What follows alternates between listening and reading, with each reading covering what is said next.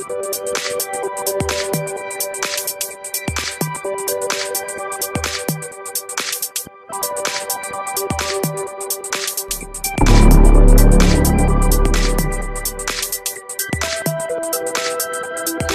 Khan general Agha Muhammad Yahya Khan Pakistan کی برری فوج کے 5ویں سربراہ اور تیسرے صدر مملکت تھے۔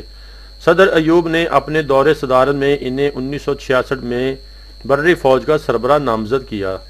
1969 میں ایوب خان کے استعفے کے بعد عہدہ صدارت بھی سنبھال لیا اور یحییٰ خان کے ساتھ یہ دونوں عہدے سقوط ڈھاکہ کے بعد 20 دسمبر 1971 میں ختم ہوئے، جس کے بعد انہیں طویل عرصے تک نظر بند بھی کیا گیا۔ 1917 میں پنجاب کے شہر چکوال میں پیدا ہوئے، 7 بہن بھائیوں میں چھٹے نمبر پر تھے۔ یحییٰ بقول ان کے آباء و اجداد 200 سال قبل براستہ افغانستان بر صغیر میں آئے اور پشاور کو مسکن بنایا۔ یحییٰ خان کے خاندان کا تعلق قزلباش ذات سے ہے۔ والد خان بہادر آغا سعادت علی اور خان انڈین پولیس میں ایک اعلیٰ عہدیدار تھے۔ ابتدائی تعلیم گجرات میں حاصل کرنے کے بعد جامعہ پنجاب سے گریجویشن کیا۔ اس کے بعد انڈین ملٹری اکیڈمی ڈیرہ دون چلے گئے۔ 1938 میں فوج میں کمیشن حاصل کیا اور دوسری عالمی جنگ کے دوران مختلف محاذوں پر خدمات سر انجام دیں۔ 1945 میں commander and staff college Quetta سے کورس مکمل کر کے مختلف سٹاف عہدوں پر تعینات رہے۔ بعد ازاں سٹاف کالج کوئٹہ میں انسٹرکٹر مقرر ہوئے۔ قیام پاکستان کے بعد مختلف ڈویژن ہیڈ کوارٹروں اور جنرل ہیڈ کوارٹروں میں اعلیٰ عہدوں پر فائز رہے۔ 1962 میں مشرقی پاکستان کے گیریزن آفیسر کمانڈر مقرر کیے گئے۔ ستمبر 1965 کی پاک بھارت جنگ میں نمایاں خدمات کے صلہ میں حلال جرت کا اعزاز دیا گیا۔ ستمبر 1966 میں جنرل محمد موسیٰ خان کے ریٹائر ہونے پر افواج پاکستان کے کمانڈر ان چیف مقرر ہوئے۔ 1965 کی جنگ کے بعد طلبہ نے معاہدہ تاشکند کے خلاف تحریک کا آغاز کیا، جو کافی شدت اختیار کر گیا۔ رفتہ رفتہ ایوب خان خلاف ایک قوت کی شکل اختیار کر گئی، لیکن اس بعد ازاں بزور قوت دبا دیا گیا۔ وزارت خارجہ کا قلمدان چھیننے کے بعد بھٹو نے پیپلز پارٹی کی بنیاد رکھی اور عوام میں موجود ایوب مخالف جذبات کا بھرپور فائدہ اٹھایا۔ 1966 میں مشرقی پاکستان کی سیاسی جماعت عوامی لیگ سے تعلق رکھنے والے شیخ مجیب الرحمان نے 6 نکات پر مشتمل مطالبات پیش کر دیے۔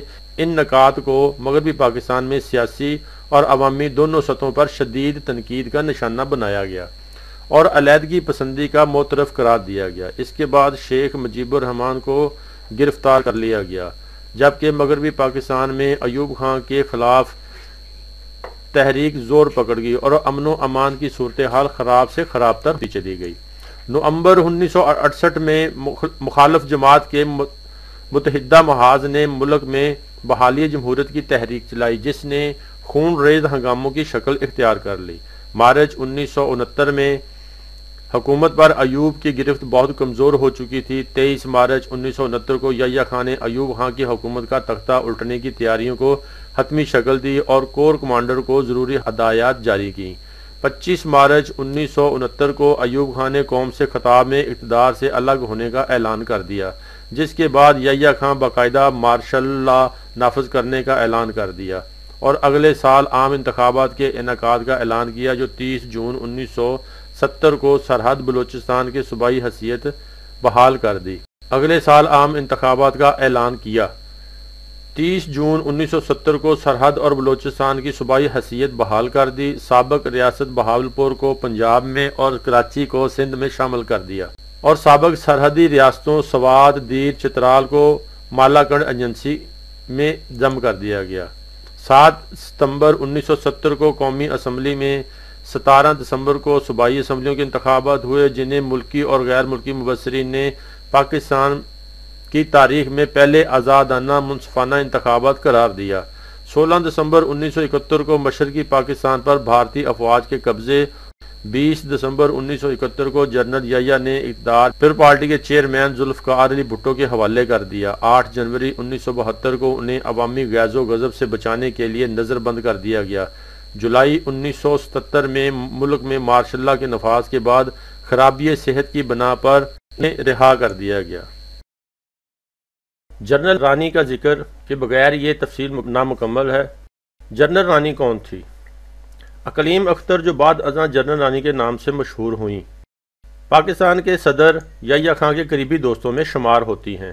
ان کے قریبی تعلقات کی بنا پر جنرل یحییٰ کو آغا جانی کے نام سے پکارتی تھیں، اور ان تعلقات کی بنیاد پر وہ نہایت مقبول اور انتہائی اختیارات کی حامل شخصیت تھیں۔ اسی طاقت اور اختیار کی وجہ سے انہیں جنرل رانی کہا جاتا تھا۔ جنرل یحییٰ کے دور میں جنرل کے بعد کلیم اختر پاکستان کی سب سے با اختیار شخصیت ہوا کرتی تھی۔ ان کے پاس کوئی سرکاری عہدہ نہیں تھا، مگر پھر بھی انہیں سرکاری پروٹوکول۔ آپ کو ہماری ویڈیو پسند آئے گی، سبسکرائب کریں، لائک کریں، شیئر کریں، تاکہ آپ کو ہر آنے والی نئی اپڈیٹس ملتی رہیں۔